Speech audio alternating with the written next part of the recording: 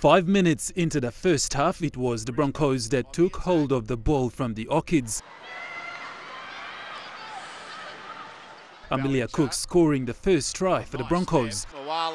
Here they go, out wide and in the corner. Orchids tried to maintain their defence, but it wasn't enough to hold back the Broncos as they scored their second try. It is going to be Steph Hancock who will crash over. Orchids, working extra hard on attack, managed to get the ball through Naomi Kaupa to score for the Orchids.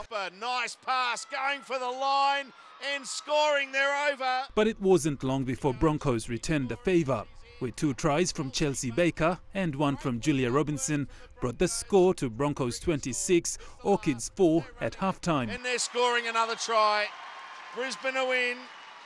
In the second half, Broncos, sticking with their game plan, defended well to score 2 more tries in just minutes. Orchids returned the favour by scoring 2 more tries to bring their score to 14, but it wasn't enough to beat the mighty Broncos at full-time.